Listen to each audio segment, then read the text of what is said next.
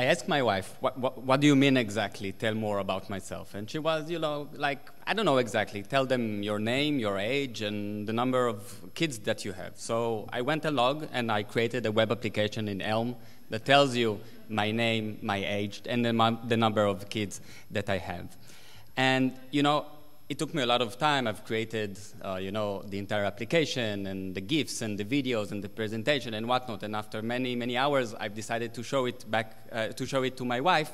And when I showed it this GIF, the only thing she had to tell me was, "You idiot, you're only 37." So, even though it's biographically incorrect, I'd still like to proceed with the presentation. So, indeed, my name is Amitai Burstin.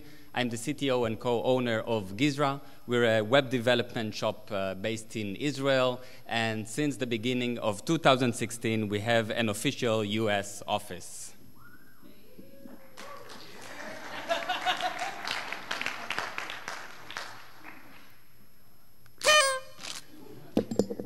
So, my Twitter handler is Amitaibu, so if you want to tweet, go ahead. It makes me feel important.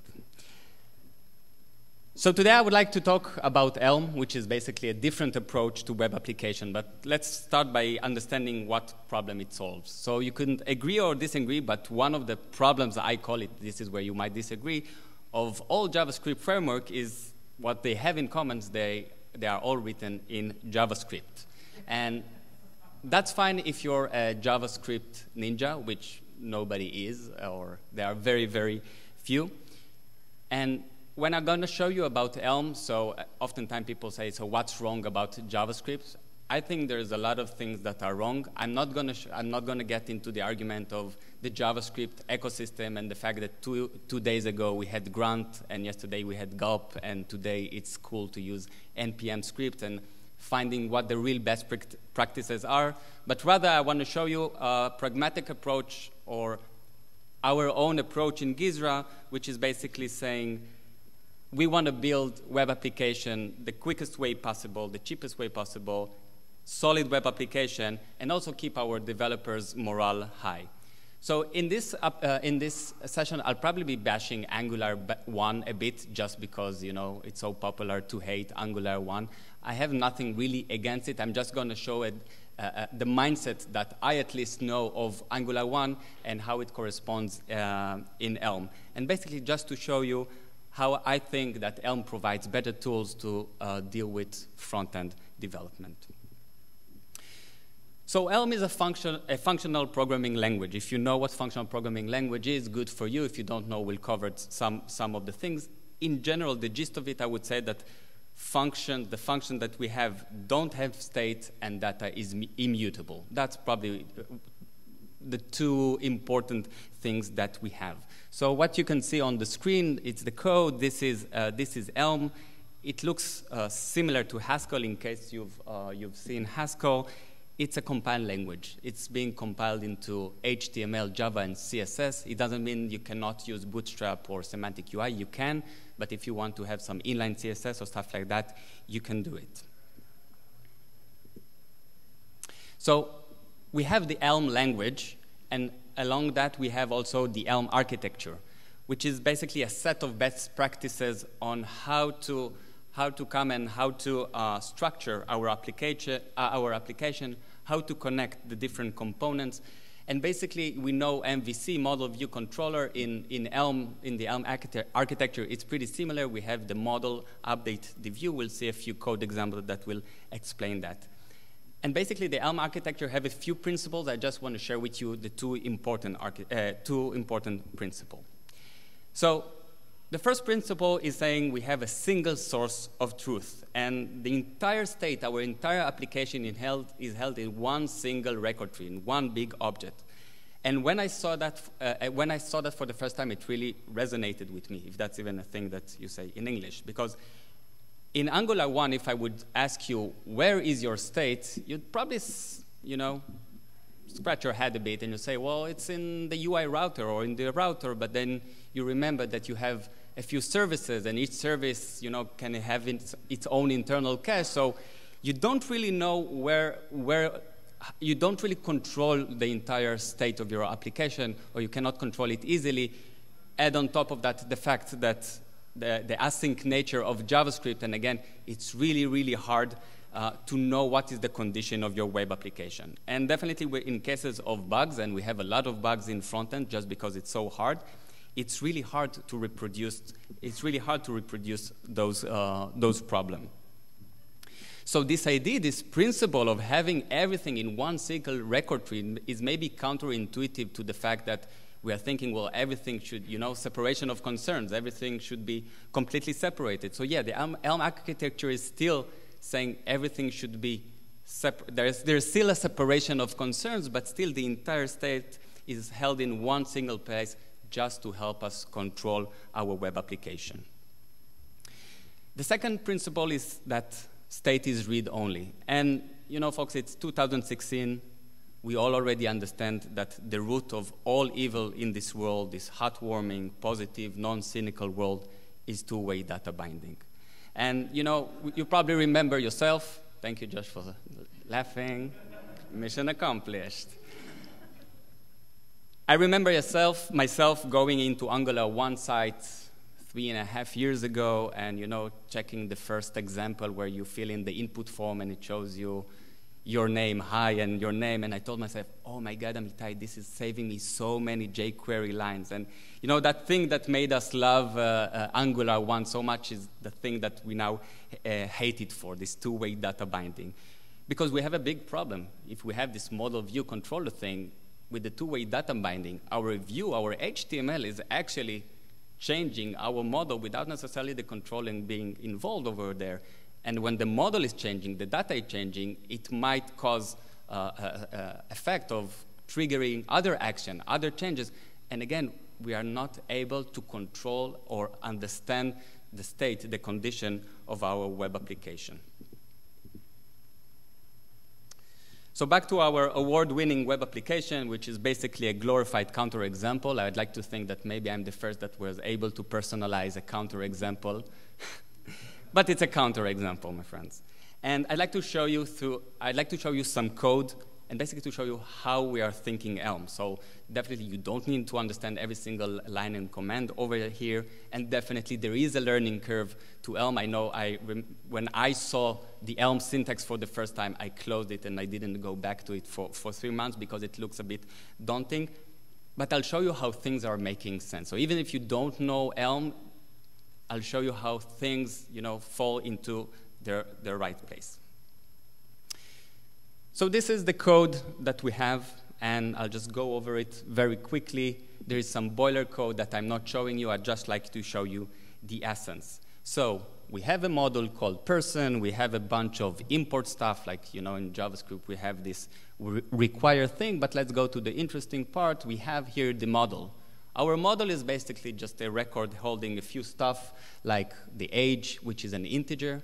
Now this is a compiled language. It's a statically typed language. It means age can only get integers. There's no way you will be able to pass a string into the age just because the compiler will not let you do it. This is part of the guarantees that Elm brings with itself. There are no runtime errors. There are no crazy things that you suddenly don't understand. How come you have a string being pushed into an integer? So we have the age, which is an integer, the kids, and the name. And in the initialize model, I just initialize a bunch of values. Watch me as I quickly, completely ignore the init function. There, we ignored it. And we reach this line that fills me with total joy. And in effect, maybe I could have stopped the presentation right here. And if you're coming for React Redux, it might make sense. Because again, Angular 1, I'm looking at you. If I would ask you about your fairly big, but not too big, Angular 1 web application, what are all the options, all the actions, a user can interact with your application and that they will change the data? Meaning, what are all the actions? Now, if you're a senior developer and you started the project, well, maybe you remember everything, but still you won't feel too confident. You'll have to go into the code.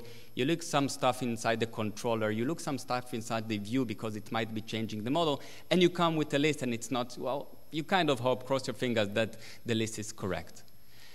And the beautiful part over here is, you know, our glorified counter example. This is just a counter and example. I can increment and decrement it. I've just created a new type called action, and I'm giving it these arbitrary words, which are decrement and increment. And I know exactly where to look for when you ask me, hey, Amitai, what are the different actions you can do for your web application? I have one single line that tells me, not more than that, not less than that. So below that, we have this update function, which is kind of the controller that we know from MVC. So let's look at the type signature. So the type signature basically helps us understand that I'm going to get an action, I'm going to get a model, and then I'm going to return another model. So Elm is immutable language, meaning I got a model, I cannot reassign values to it. I'm actually creating a new model and handing it back. Let's completely ignore the effects that we see below that. So now the update function is getting an action and a model, and I have a case over here, case action off, decrement and increment. I cannot write anything else. I cannot have a typo. The compiler will not allow me to have a typo over here. The compiler will not allow me to forget to write the word increment over here. So it's guaranteeing that all the cases are fulfilled. And basically inside the case, you can see I'm saying, take the model, and take the kids property and just decrement it by 1 or increment it by 1.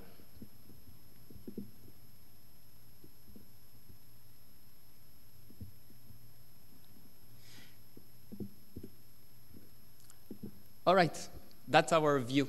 So it might have some certain resemblance to HTML. I know that when I saw that for the first time, that's when I decided to close Elm for the first time, because I said, hey, where's my HTML, right? Like, it's really hard to read the syntax.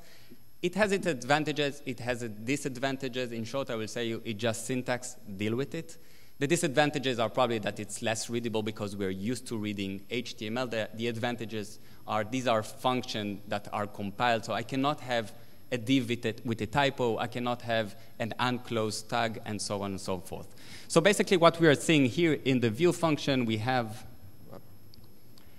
the div, which is like the root div, and below that we have another div, completely ignore the text, we don't care about it, and then I see I have a name, ++, which is basically just concatenating a string, which is the model name.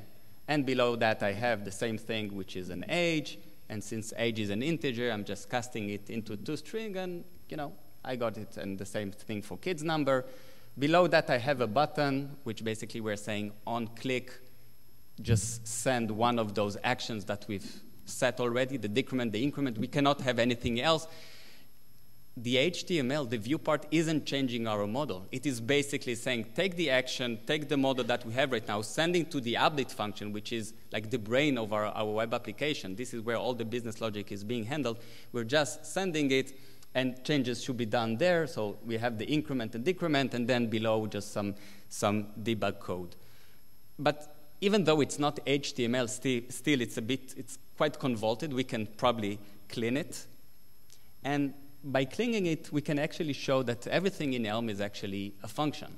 So what we've done over here, the view name is actually, I can declare a view name, I have a function, it's getting a string, and it's returning an HTML. So this is basically just getting the name, and it knows how to print it. So if I'm going up, I can see that the view name is now getting the model name.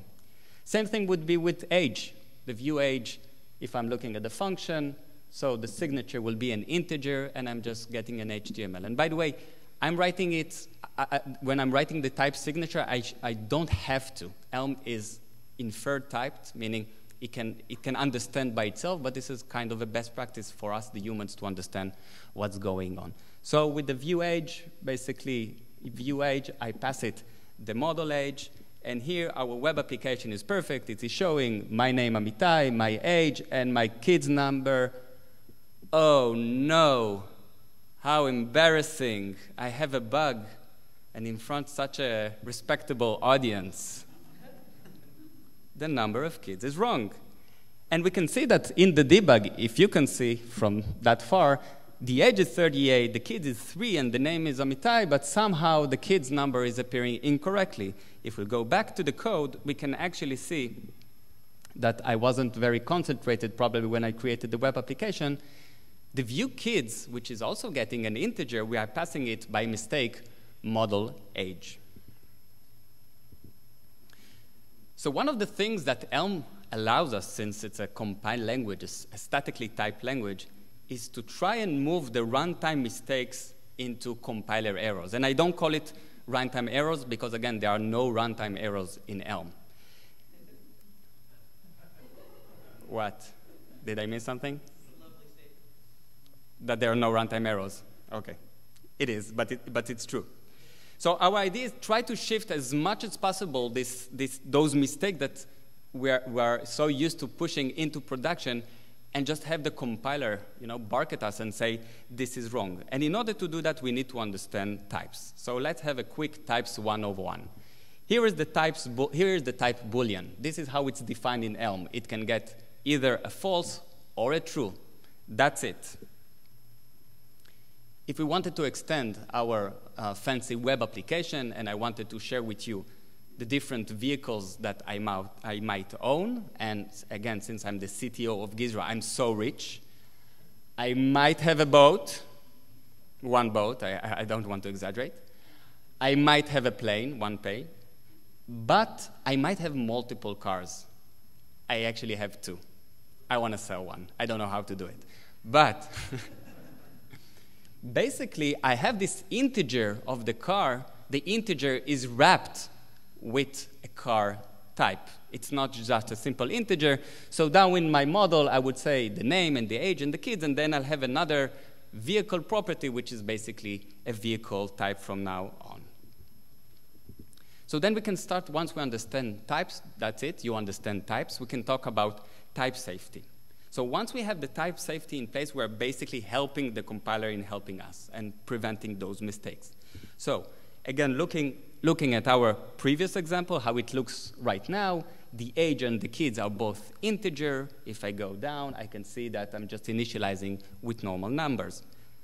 A possible solution would be just defining, here I have this new type kids, which is it's just the kids, right? It doesn't get, it's not like the vehicle, it's not a plane or a boat. It's just kids. But what's important is we have an integer, and that integer is wrapped with the type kids. So just for the sake of the example, I kept age as an integer, and kids is now of kids type. So if I look at the initializing model, then you can see the age is being initialized with a simple integer, but the kids is initialized with the integer wrapped with the kids type. So the viewKids function, for example, if it used to get an integer up until now, this is before the change that we want to add, here is the new change. If you can see in the type signature, you can see that it's no longer going to get an integer, it's going to get this kids type. This is basically, again, our value wrapped in something. So we need to unwrap it. Inside our let, there is a let block over here. Basically, we are, reaching inside and yanking out, unwrapping the kids, and now we have inside this val variable, we have our integer, and we can print it out. Just to show that there is a possibility, again, to keep it a bit shortened, and in our argument over here on top, we actually already unwrapped it, so we keep it a little more readable. But the fun part here is once we've done it, once we have this type safety in place, if I'm looking at the compiler, this is actually the integration of the Elm compiler inside Atom, the compiler is actually telling me, hey, you cannot do that. You cannot call now viewKids with the model age, and the compiler is actually telling me, the function is expecting a kids type, and you're passing me integer. And this is beautiful because it will never reach production because, it wouldn't compile. So the update function, very similar to that. We're seeing this is the before change. We can see that the kids is treating the model kids as a normal integer, as a normal number, but it is not. Our number is wrapped in that type, so the change would look like that. Again, I need to unwrap our value, and then here the kids, maybe you can see there is a small apostrophe. This is quite common in immutable language. It is saying, I took the value from kids, but I'm doing some kind of computation, right? I couldn't reassign kid itself because it's an immutable language, and then I will reassign it.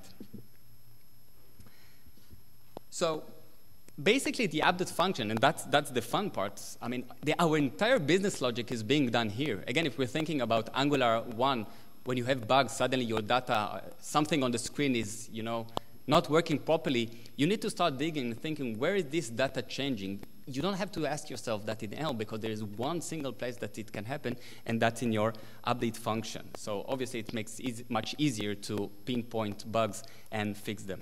And we could have more complicated requirements. I want to show you a more complicated requirement. Just to, I just want to put it in context, just so the next requirement won't sound too harsh. It's a very short video. Try to notice the sound of the piano in the end. I think it's my own favorite part. Let's see if I can.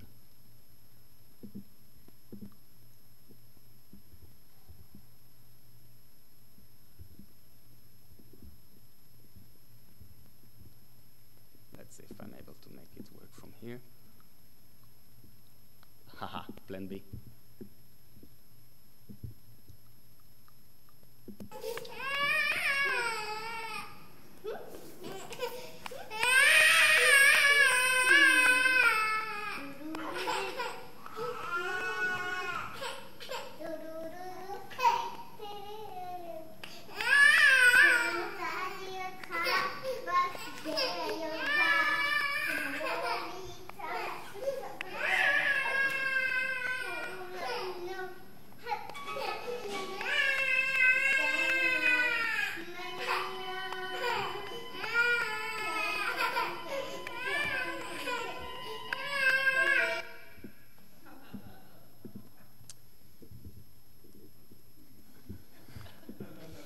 So the next requirement is putting limits on kids. Because, and by the way, Aya, that's the name of the girl that was crying. She was basically throwing a fit for 30 minutes because she was annoyed by the fact that the yellow potato head glasses didn't fit her better. And like, it just won't, I'm sorry. So we want to put the limits on the kids, like logical limits when we hit the decrement, so it won't go below 0, and if we hit increment, it won't go beyond a certain number. Now, again, Angular 1, how would we do it? Would we disable the HTML just to prevent the clicking? That's like, it kind of sounds wrong, right? It's dealing with the HTML. It doesn't deal with the data. How would we do it otherwise? In the controller, maybe listen to the model changing and either prevent it or revert it. We don't have that problem in Elm because we don't have the two-way data binding. Data is flowing through a single direction. This is the unidirectional approach. Like we said earlier, the view is just sending the current model with the action, and then it's up to the update function to decide what to do with the action. If it decides not to do nothing, it won't do nothing. So indeed, this is before the change. We can see that when we're hitting decrement, then we're just decrementing without checking anything. The entire change that we need to do, the only change that we need to do is add an if over here. So if the value is reaching a certain amount, then we'll just return kids 0. Again, not just a 0, a kids 0, same thing if we're going to do it for the increment.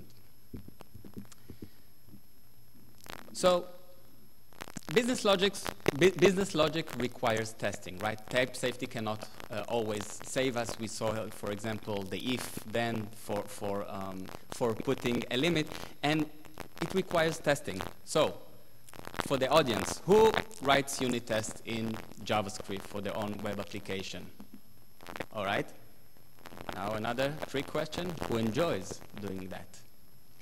So, for the viewers at home, very few people raise their hands, and I cannot blame them, because writing unit tests for JavaScript, you probably have the same amount of joy and happiness those guys in the back of Kim Jong-un must be feeling, right? So, a unit test in JavaScript, it is so much fun, right? Everybody hates it, right?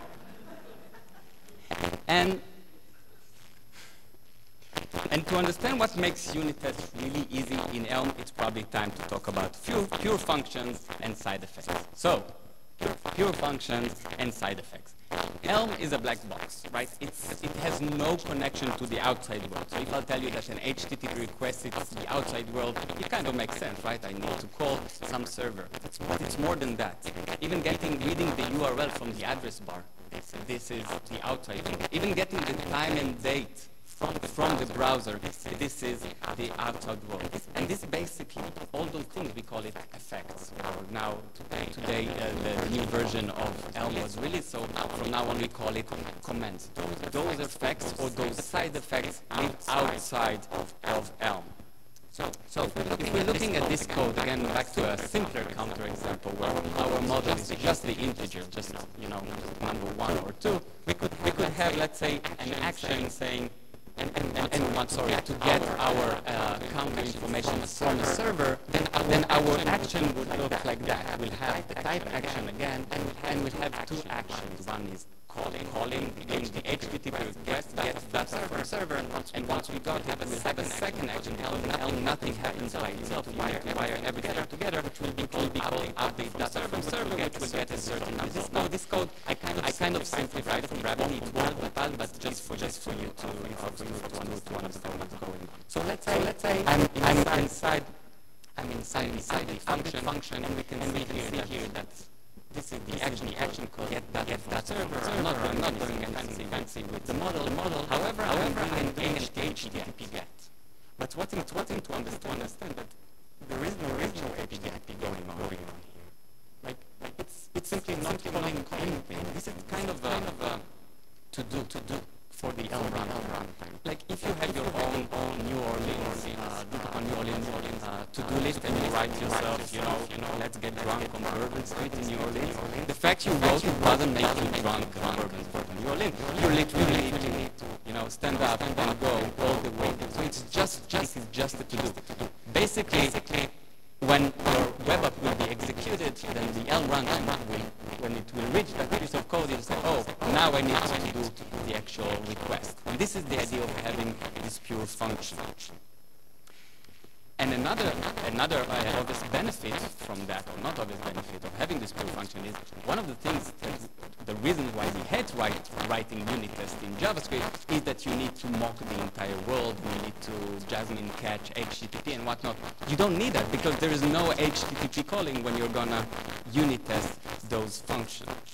So now if we're looking at update data from server, we can see that, again, we have a case over here. If everything is fine, then I'm just updating my model. If something is wrong with my HTTP, I'm getting an error. And this is where Elm, it doesn't even encourage us. It forces us to be better developers. Because if I wouldn't add this error case, it just wouldn't compile. So honestly, if I had to write it in Angular 1, I would probably cut corners and I'll say, yeah, I mean, why would the HTTP request won't work, right? What can possibly go wrong? And I will just completely avoid it. But Elm doesn't let me do it. So just for the simplicity, my return value is nothing. I got a model, I'm returning it. But confronted with the fact that I already had to write this error handling, I would probably tell myself, well, let's invest a few more minutes, a few more hours, I don't know, in, providing a better error mechanism, showing a message, or whatnot.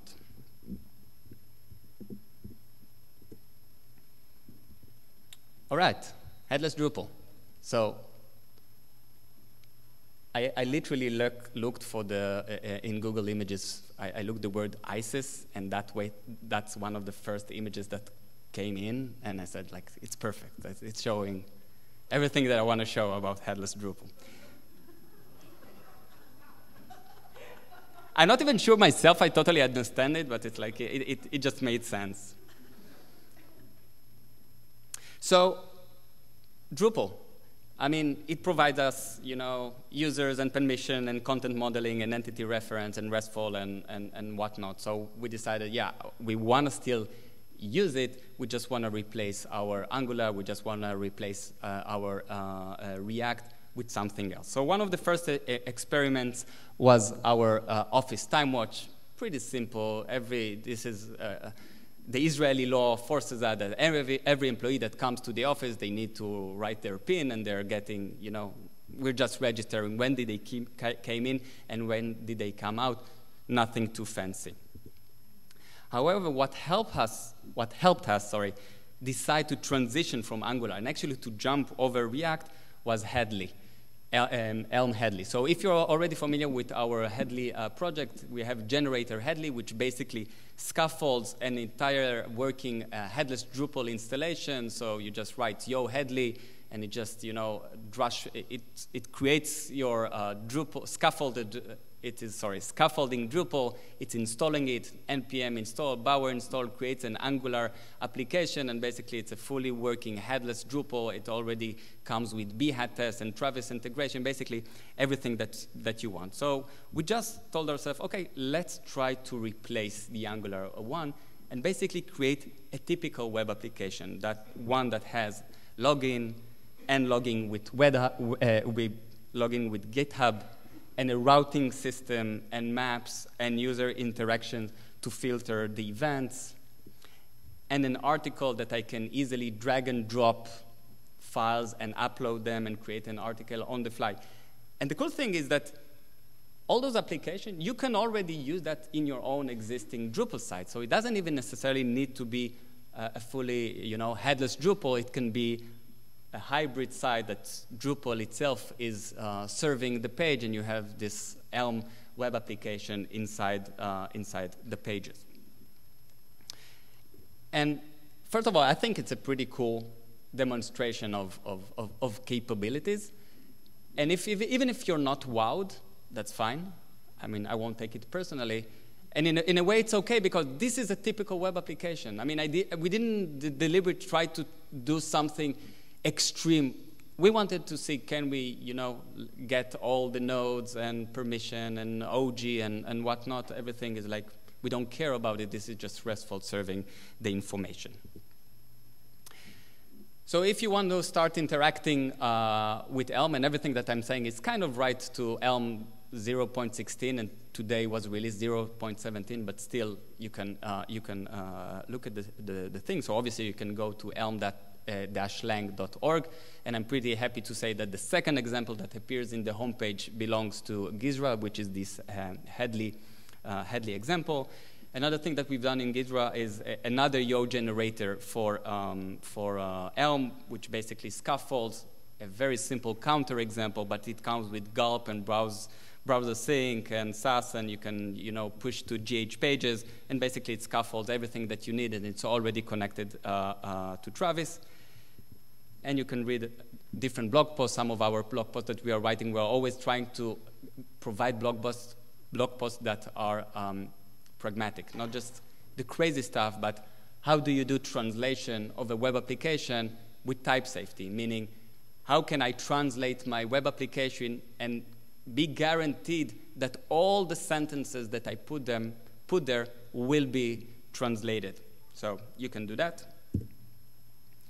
And just almost to finish the last 60 seconds about my own personal functional programming journey / what about Node.js. So about a year ago, a bit more than a year ago, I started with Elm, and that was the first time I was touching functional programming. And I must admit that up until then, I was looking at stuff like Symfony as the holy grail. Everything is object-oriented, and it's decoupled, and composition, and whatnot. And slowly, I started realizing, yeah, it's awesome and great, it's beautiful, but the objects are mutable, and they are holding states. So it doesn't necessarily mean it's wrong. It's just a completely different approach to solving the problem. And once I got into that, I told myself, okay, what about the backend? I'm not about to replace Drupal. I have a lot of respect for Drupal, also a lot of hatred to parts of Drupal, but still, it's doing a lot of stuff. So on a quite complex system, we might have like a headless Drupal, so we'll have a frontend in Elm. We'll have the Drupal itself acting as the headless Drupal, but oftentimes we have also like a Node.js proxy server. So the same problems I have in JavaScript on the client side, I'm starting to have with JavaScript on Node.js. I've actually started to learn Haskell, and this is a Yesod framework, which is really interesting. And even if we won't use it in production in the end in Gizra, and most probably we'll use it and we'll kick Node.js, there is a real value in learning something that is so completely different, because I really got a kick in my developer's brain, and this has really shifted the way I'm looking at development. It really changed my approach. And these were exactly 35 minutes and 60 seconds about Elm, and thank you very much.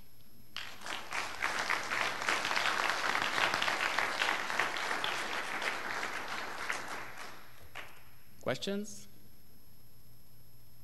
You want to try the mic, or? Oh yeah, Alan. Pardon? How stable is the project and with regards to API changes for 1.0? The Elm you're asking. So Elm is pretty stable in the sense that it's still a new project, in a sense that no, it's not a new project. I think it exists even more than React. It's a small project. The maintainers are doing a terrific job in, not breaking stuff on one hand and be very careful, but on the other hand, not being afraid on saying, okay, we should change that. I think my best argument that I can give you is, for my own company, I'm using Elm in production. That's my argument. Yeah, thank you. Daniel. Oh, hi. So I was wondering how much of the time do you spend with the type checking and the types, and at the same time how is it for people which are not familiar with, for example, object-oriented code or something in general which is a little bit more high level than the typical procedural stuff, because I could imagine that for many people it's a high barrier to even work on your projects. I'm wondering whether you run into any issues or can give some tips about that. So I think in a way you're asking also about the learning curve and bringing junior developers, and I have to admit that this is actually became easier, because when we're doing code reviews, even for junior developers, if it compiled, I'm already reassured. And it's actually, we're seeing it's much easier for them. And in a way, kind of the nice side effect of Elm, part of our job recruiting thing is we're giving people an Elm task, and it's guaranteed nobody knows Elm, so they don't know Elm. It's a simple thing. Usually it's a counter, again, a glorified counter, and they make it. So it's possible to do it. And another fun thing about it is, when I was reviewing Angular web application, after 2 weeks, I lost it. I couldn't review it anymore, banging my head at directive and transclude and crazy stuff. With that, even a month after that, I can still easily review because I really understand the flow of the things. Yeah, last question? Have you had any experience using existing JavaScript libraries alongside Elm? You mean a part of Elm using other stuff? Using existing, like a full calendar or something.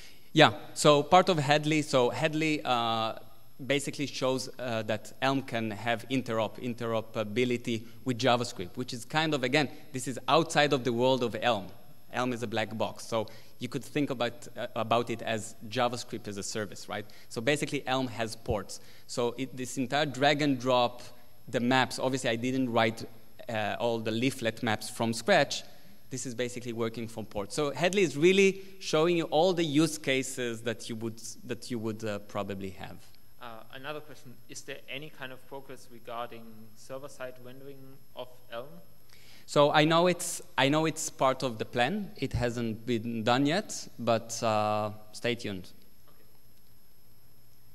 All right, that's really the last one. Okay. Oh, Make it count, dude.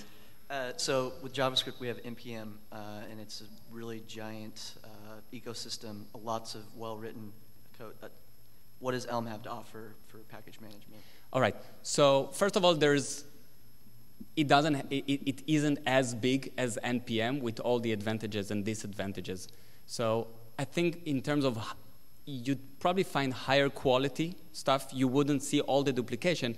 And a nice thing that since Elm is statically typed, so the package manager, if you try to push a change and you try to do a minor change, it will tell you, dude, you cannot. It will stop you because it knows how to go through your code and understand the API and will say, this is a major change. So this is, I mean, you have a lot more guarantees on the stability, and this is one of the important things. You're getting a really, really stable web application. All right, folks. Thank you very much.